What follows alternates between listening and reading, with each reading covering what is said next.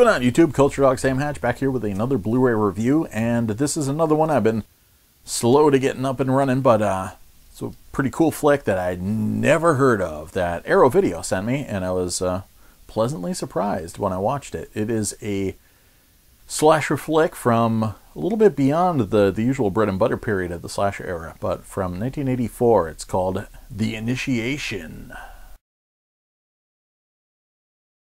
The Initiation is essentially a troubled feature from director Larry Stewart, who replaced the original director Peter Crane rather quickly. But it's got a lot of TV feature pedigree to it, but then it's got a lot of visual verb thanks to the original director, and it is largely credited as the feature debut of Daphne Zuniga, even though she was in The Dorm That Dripped Blood before this, but this well before she was in Spaceballs and Melrose Place, etc. But she is pledging at a sorority, and this film, much like Vamp, starts off with well, at first it starts off with a kind of neo Dan Curtis flashback, very 70s Vaseline on the lens looking foggy flashback of some horrible doings going on as the main character was a young girl, witnessing her mom cheating on her dad or something to that effect, and some violence happening. And it's really cool because it seems like such a mega cliche that you as an audience member will pick up on all sorts of stuff right away, and then assume you know everything. And that was cool because you don't. But yeah, much like Vamp, from there it does exploit a lot of potential occult imagery within the sorority hijinks and their rituals, but then come to find out that stuff's jettisoned almost immediately, and it's just to set up a spooky atmosphere as it introduces Kelly, Daphne Zuniga's character, and her friends as they're being pledged, and this is the week of their initiation. At the end of the week that they're going to have their final initiation, there's also going to be a party and all sorts of hazing and whatnot. But the final kind of hazing event derives from the fact that one of the other girls in the sorority dislikes Kelly already because her stepfather is a rich mall owner, and so the concept is that Kelly's going to have to steal the keys to get into the back of the mall and to go in there and steal some stuff from the security guard that works there, and typical goofy hijinks or whatever. So but Hunter Tylo's in there as well. The girls are obviously exploited for a lot of window scenery of stalker image, and there's some handheld camera work definitely aping Dean Koondy's work on Halloween. Even the lighting, the exterior lighting, there's a lot of that kind of Dean Koondy blue action going on there. But yeah, one scene in particular, is definitely trying to invoke Halloween memories. But the Panaglide work in Halloween totally smokes this stuff. It's very, especially watching it on a big screen in high def, it's very, very jumpy and choppy, the handheld work, and nowhere near as smooth as any of the Steadicam stuff from Carpenter flicks. So on that regard, it's a fail. But just the fact that it was trying to do something cool and energetic. There's a lot of killer cam footage and stuff like that, especially in the earlier portion of the film. But yeah, Kelly is routinely troubled by these memories as a youth, and so she also goes to this dream clinic. And James Reed from Charmed is in there, young, super young, and he's trying to guide her through some sleep studies and try and get at what's troubling her. So you've got those scenarios kind of bouncing off one another, and there's also an attraction to James Reed, etc. But she's just a young girl trying to have a good time. And there's also a scenario going on at a local asylum, including a dangerous-looking man who was also in the Dan Curtis Vaseline on the Lens dream sequence, who has a garden weasel. And shortly thereafter, people get garden weaseled to death. Or actually just, regular, hand hoe. But I like to call it a garden weasel, even though it's not. But, so the murders start happening, and there's the typical 80s dance party scene, which is fascinating because the movie's really competent in the way everything is staged, and even when they were using Holiday Inn janitor bathrooms and stuff like that as sets. They did a really good job, but the continuity gets really weird at the dance number because there's a band. It was all shot in Texas, so this band Refugee, the local band, is performing at the party, and there's this wild kind of like Clash-looking bass player, and the drummer and the vocalist. I think just another guitarist, and then so they're at one end of the room, and then there's the opposite shot showing the crowd and the James Reed and Daphne Zuniga in the back, kind of hanging out, but they're actually in the same spot, and you could see the bass player is behind them, and you could also see some of the drums behind them too. So it's this bizarre, like, Shining-esque impossible space where, like, there's two bands, or they're like at two places at once, and like, well, like, they can't be there. That bass player can't be behind them because they just showed the establishing shot of the band on the other side of the room, and clearly they're standing like where the lead singer is doing this. So yeah, that was they really did a bizarre bit of continuity nonsense there. But yeah, the film really hits its stride once it goes to the shopping mall, which isn't actually a shopping mall. It's the Dallas Market Center. It's this huge monstrosity. In fact, when they have the establishing shot, I'm like, what the hell shopping mall is that? It's like some sort of post-apocalyptic bunker or something, but it is this major kind of retailer showcase where people would come in and then like purchase things for their store. So it wasn't a consumer shopping mall. And apparently parts of that were also used for Logan's Run, and I got a Logan's Run vibe almost immediately. But the film really benefits from the huge kind of spaces within it, and I love the kind of low-budget look. That kind of sickly, kind of greenish look that you get sometimes in malls where you didn't have, a lot of money for lighting, and you use kind of the lighting from the actual environment.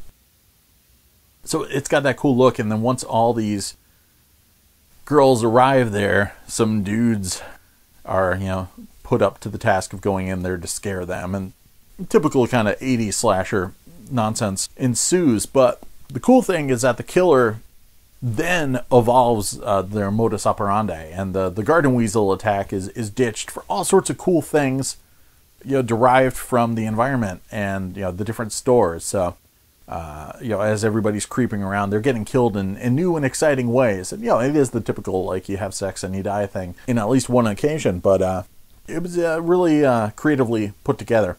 And at the same time, one of the girls, Joy Jones plays this girl Heidi, that's also part of the the Dream Lab, starts putting pieces of the puzzle together and decides to inform the main characters, pre-cell phones, of course, that something's going down. And by that point, it's too late, and this giant culmination of gore and psychoses erupts within the shopping center.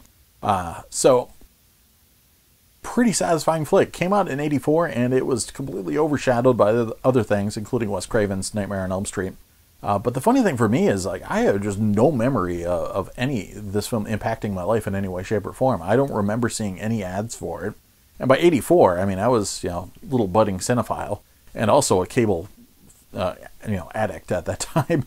So the fact that I never even had any knowledge of this film existing, being marketed, being in theaters, or hitting cable, is just completely a null spot in my cultural map. So I was fascinated to check it out, and it really charmed me. I like this film a lot. It had a good vibe, and sure, it's a bucket of hot nonsense, but man, yeah, I like Daphne Zuniga's performance, and everybody in the film is, decent, and it's got a fun vibe, especially when it gets to the Dallas Market Center. So yeah, The Initiation, I heartily recommend it, especially for slasher fans. I'm thankful for being introduced to it. So yeah, Blu-ray, I can't say that I've seen it on VHS, but I'm imagining it's a major step up. I don't recall ever tripping and crossing on DVD either, but yeah, it looks great in high def, and it's good grain to it, and it has a low budget look, but it has that look like you're going to see it in a theater in 1984. And like I said before, the color palette, it looks a little fluorescent in some of the mall scenes, but I like that. I think it really felt of its time. really made me feel like I was in a mall movie in the early 80s or late 70s. And yeah, everything else had a lot of good contrast to it, and a decent amount of color too. And like I said, especially the nighttime shots with those kind of cool blues on the horizon. And yeah, I thought it looked great.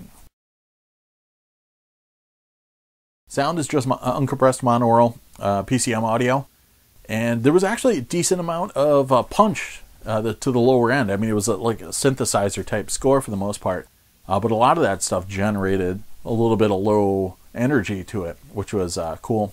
Dialogue sounded great, and no problems there. The band Refugee sounded off the chain during the dance party number, but yeah, nothing was distorted, and it was cool. I appreciate hearing just the original mono as opposed to a super gimmicky 5.1 remix. Decent amount of extras. There is a commentary track from The Hysteria Continues, which is largely J.A. Kurzweil and a ton of people. So that also means it's very podcasty. These guys do a podcast. And it's one of those things where it's like at least 6 or so people, maybe even more. And the audio quality is all over the map depending on each person's individual equipment. And some, sounds very, canned over the phone. And some people sound a lot more present, like they have, better recording equipment. But it's people all over the place, from the UK to the southern United States. So it's cool. You have these like good old boys with like an Irish guy and all sorts of people, and they're all super fans of trash cinema, and in particular slasher films. So these guys know more than anybody. They're all like Quentin Tarantino's of slasher films. So they'll talk about the most obscure, like VHS video nasties, like it's something that James Cameron put out. So yeah, they know their stuff, and they're really interesting to listen to. And despite the fact that the audio quality varies between them, and it's like 6 guys talking over each other, you got to figure with a bunch of audio lag from intercontinental conversations and stuff, it's actually pretty well paced, and either if it was edited after the fact or whatever, but it flows relatively nicely, which I was impressed, because I thought it was going to be a hot mess of a bunch of guys going, yeah, whoa, yeah, and it wasn't. So that was good.